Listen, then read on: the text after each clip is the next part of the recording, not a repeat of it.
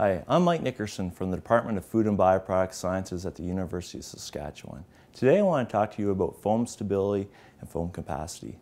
These are two really important parameters about food proteins that tells us a lot about how a product and foams lead to important textures such as mousses or breads or meringues, for instance. Foam capacity is basically how much foam volume can be generated by a certain amount of protein under a certain set of conditions. Whereas foam stability is basically a measure of the change in foam volume over a given amount of time. But why don't we demonstrate to see how these two properties are measured?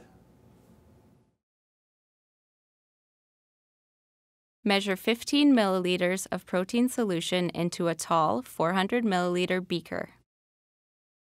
Place the beaker under the homogenizer probe, positioning the beaker so that the probe blades are immersed in the solution. Make sure the probe is not in contact with the bottom of the beaker. Turn on the homogenizer at speed 3. Then increase the speed a quarter of the way to speed 4 every 15 seconds until speed 4 is reached. Allow the solution to foam for a total of 5 minutes.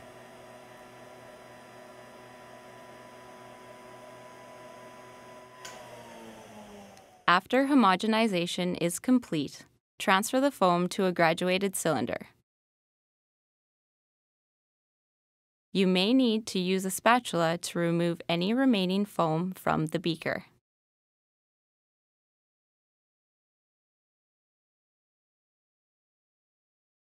Using a spatula, level off the top of the foam and record the foam volume.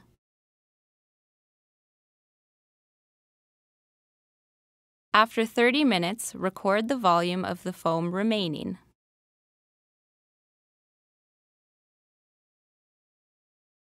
Foaming capacity is calculated by dividing the foam volume by the initial sample volume, multiplied by 100%. Foaming stability is calculated as the foam volume remaining after 30 minutes divided by the initial foam volume, multiplied by 100%.